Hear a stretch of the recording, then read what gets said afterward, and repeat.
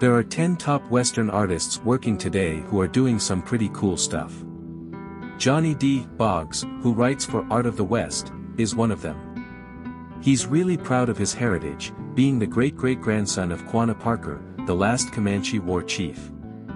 A New Mexico ranch kid, he knows a thing or two about the cowboy life. Then there's an Indiana native, who's also a Santa Fe-based silversmith. He's all about making some amazing stuff. And let's not forget about the bootmakers. They're artists too, you know. They're making some really cool cowboy boots. Then there's this guy who used to work with Andy Warhol back in the day.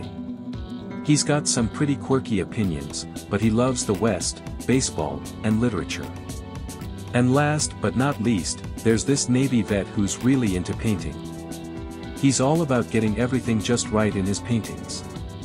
These artists are all about the American West, and they're doing some really cool things.